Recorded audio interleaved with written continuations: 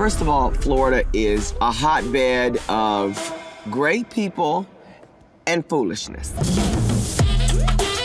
Florida has a reputation in America.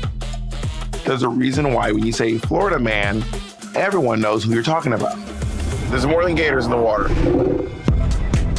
We wanted to be true to Florida, but also we wanted to really just lean in to our idea in drag as being like a fabulous princess. But we're also adults, and there's like a bad bitch energy to it as well. So it is Belle, but you know, maybe Belle after 5 o'clock. This look is actually in 2 pieces, which made it really easy to walk around in. I can actually sit in the van and go from location to location, because that has not always been the case. We've learned. 3 seasons in, we're learning.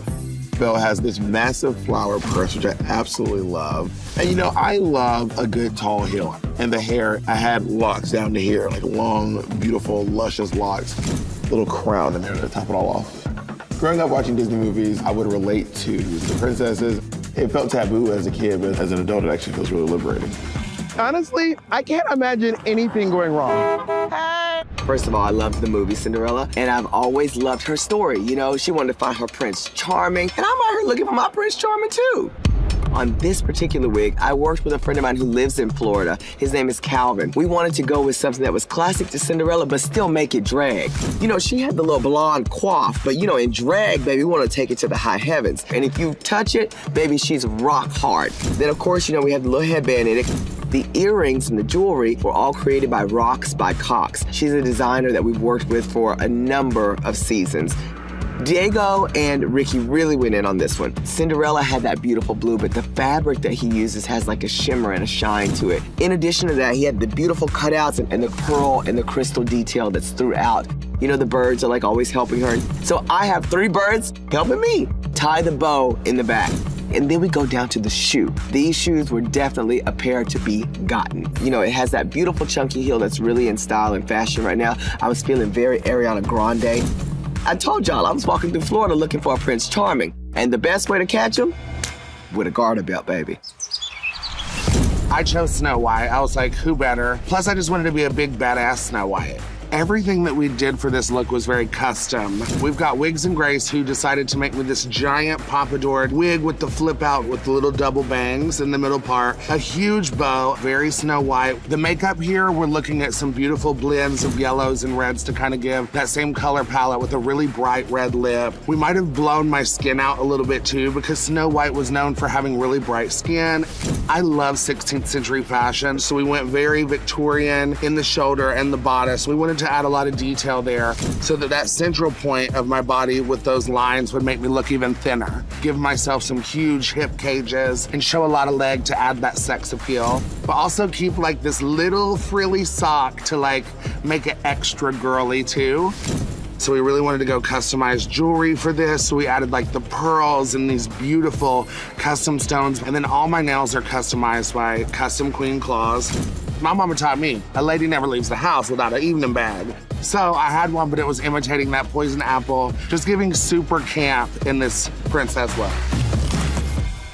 So the fact that we got to do princesses was lovely, but baby, then we flipped the script and became the villains. Well, you know, here in Florida, there's been a lot of politics that have tried to villainize queer people. That's why we're showing up today as villains, mama.